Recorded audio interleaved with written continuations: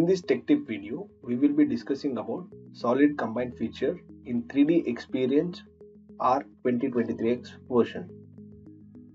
Solid combine tool as a versatile feature allows you to merge, subtract and intersect solid bodies effortlessly.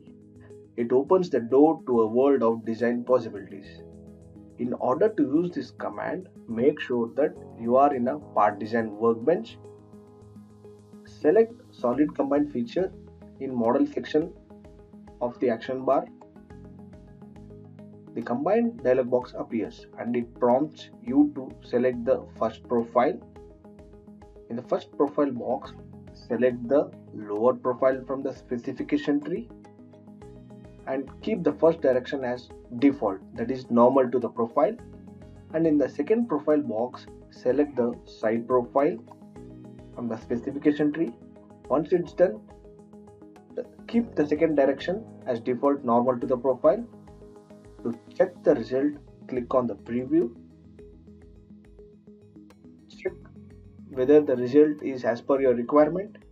If not, modify and then you can select OK.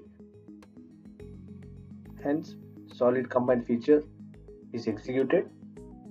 You can see it in the specification tree.